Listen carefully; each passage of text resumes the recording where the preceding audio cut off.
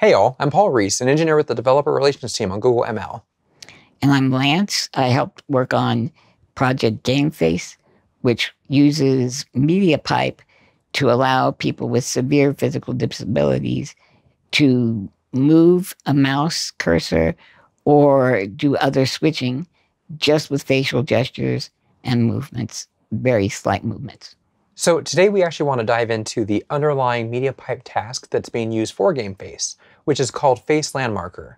So here you can actually see Lance and we are appearing on the screen. You can see where the blend shapes are.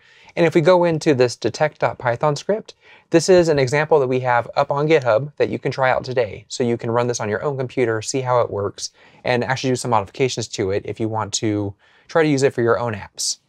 Now, previously in an episode, we worked on objects, right? Yep. And so that was just so we could track maybe for a mouse cursor. But now we're talking about looking at extraneous movements that you can make with your face to add inputs for a person who can't use their hands. Exactly. So the last one we were talking about was object detection. So that was the dot that we kind of put on the forehead. You can kind of track that and use that for a little bit more of the precision of it. Whereas with this and blend shapes, we can actually do different expressions to control different aspects of the computer. Which that's huge for people who are quadriplegic because you just don't have enough opportunities for input on a computer. Anything you can gain is basically gravy on top. Awesome. So let's go ahead and take a look at the demo. So here we actually have where we're bringing in the camera frames. So we're using CV2, bringing that in. Some of this is mostly for UI, so I'm not going to worry too terribly much about that. But we are able to kind of create all of that for drawing out your points, drawing out the different outlines that we have here, as well as the bars and titles that we have for the blend shapes. So I noticed my face is made out of triangles in there. What is that? So that is actually something we would call tessellation. So what we're doing right now is we have all 472 points. And if you wanted to connect them, at least in the UI, we have UI tools that we've already provided to say, hey, here are all these little kind of gray lines that are connecting those points. We also provide some for irises or contours. So you can see the lips and like that round part of your face is all part of the contours. And then your eyes and irises are also other utilities and connected points that we've already defined for you. So if you only needed one set or another set, you can just focus on those. Gotcha. I think when we worked on Gameface, we used those different angles in those triangles to determine how much an eye was closed or an eyebrow was moving. So that's pretty neat. Yeah, so that would actually kind of lead us into the idea of blend shapes. So these are going to be, let me scroll on down here.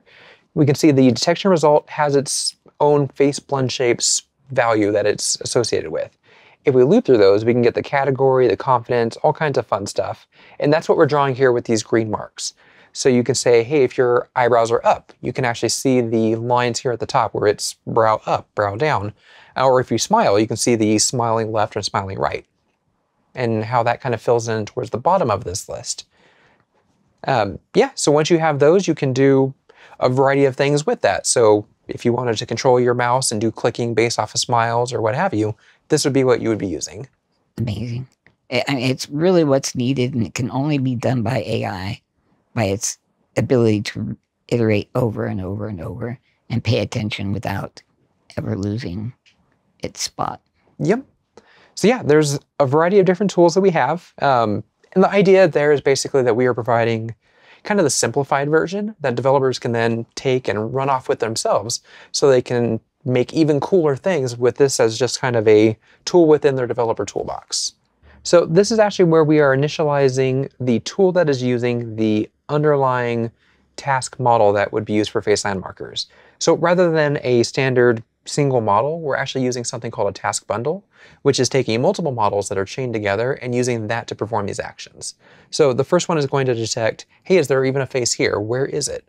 And then we're going to detect the individual landmarks that are on that face. And then we have another one that will do the blend shapes to actually say, hey, now that we know that these landmarks exist, what kind of gestures are they making and expressions and all that kind of stuff? Right. And I've heard, especially for MediaPipe, it's not a specific face. It's looking for something that just is a face. So there's no private information going anywhere. Correct. Yep. Yeah, so all of this was trained with a variety of different faces to find kind of similar patterns in what you would see of where your eyes are, your nose, your lips, all that kind of thing. And then the way MediaPipe works is it is actually running completely on the device. So all of this inference, all of this information is not leaving your computer. Excellent. It's amazing. So what we have here is a set of base options. This is where we're going to provide the path and name for the task bundle that we're using. Once we have that, we can create another options file. Once we have that, we can create another options object that is going to be used specifically for face landmarks. So here we are able to associate the base options as well as give it a running mode. So in this case, we're just taking in a live camera stream rather than an individual video or an individual picture. From there, we're able to say, hey, I want to detect some X number of faces. So in this case, you can actually see that we are detecting 2, but if you only needed 1 face, then you can just put that, and then whichever one it's the most confident in is the one that it'll display in. Okay. We also have some kind of cool things here with face detection, confidence, and face presence and tracking. So essentially, because we're running 3 separate models kind of in a sequence, if we can, with some level of confidence, say, hey, there's no faces here whatsoever, well, then we're not going to need to do the following processes to make it just a little bit more streamlined and quicker. And then you also have the option to say, hey, do you want these blend shapes or not? So if you don't need those blend shapes, then you don't have to actually get that information. So it'll cut out one model that will kind of streamline and quicken the process as you're moving along. I love that. That way it's not trying to do 2 switches at once or 2. Right. I love that. Yep. Cool. And then once you've set up all of that, you have your options set up, you can create the detector. So the detector itself is going to be the main object that is doing the inference for you. So this is going to say, hey, I have my model. I know exactly what I'm trying to do with it. Go ahead and call detect, get that, and then return the results. So the rest of this is really saying, hey, I have the camera open, retrieve an image frame from that stream, do a whole bunch of stuff of pre-processing it just to make sure that the image that you're reading in from your computer is going to match up to what the model is expecting. And then we can call detect async, so detecting asynchronously using a callback to say, hey, now that I have this image object, what are the results that I'm expecting to get back? Okay.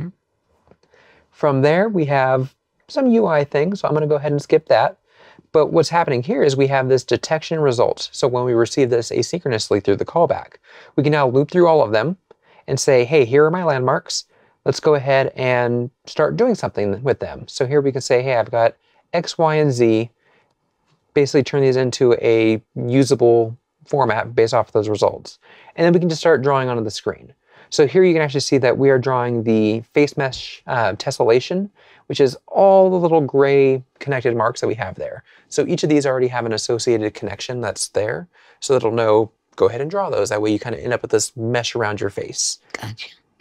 We also got 2 different eyeballs. I see 2 different colors. Right. So we're able to tell what is your left eye, what is your right eye, Amazing. be able to do stuff with that, which actually, if we go down a little bit here, we can see that we have the face mesh irises, which is what is causing this to be highlighted.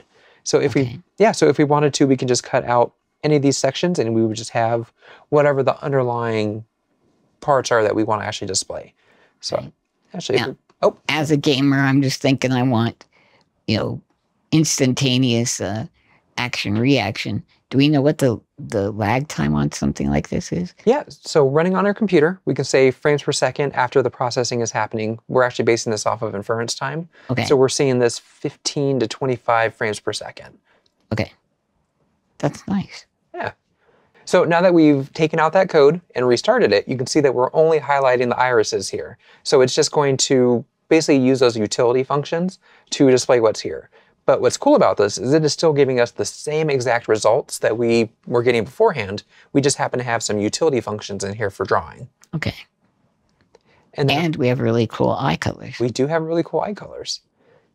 Let's see. And then from there, we actually have the ability to pull out those blend shapes. So the detection result that we were getting has these blend shapes in there because we said, hey, please give them to us.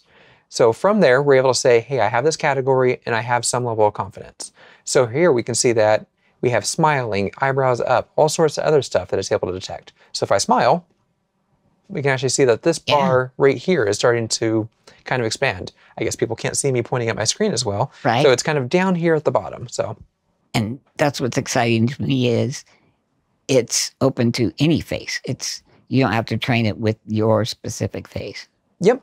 So what's cool about that is we've already trained this model bundle with a variety of different faces, and then this data is never leaving your machine. So it's able to detect your face, do all this inference completely there, and it never has to go off to a server somewhere or anywhere else that you would have to worry about privacy or anything relevant to that. Right, and it's running on computers that don't seem to be top of the line, or right, from what I can see. Yep, so what's cool about this is this would actually run on a Raspberry Pi. So we've gotten it optimized enough that you're able to take just small IoT hardware and run with it. Nice. Yeah. So once we have the base options, we actually have the options that are relevant specifically for the face land marker. So we're able to associate the base options with it. We can set the running mode to tell it, hey, we're working with a live camera stream rather than an individual image or a video file, though we actually support both of those. From there, we can actually say, hey, I want to work with some number of faces. So if the application you're using only needs to work with one person, great. And so this is open for anyone to use? Yep, so we have our SDKs already out there. So this works with Python, Android, web, iOS, and we're constantly adding more things onto it. So we actually have already announced that we have a Flutter plugin that is also being written right now. Ooh. So if you're a developer out there and with a big imagination, you can do a lot to change the world of disabled people or solve problems we don't even know exist yet. Yep, so actually, how about in the next video, we talk about some of the things that we could do with this just to kind of spark some developer imagination. That works for me. All right, sounds good.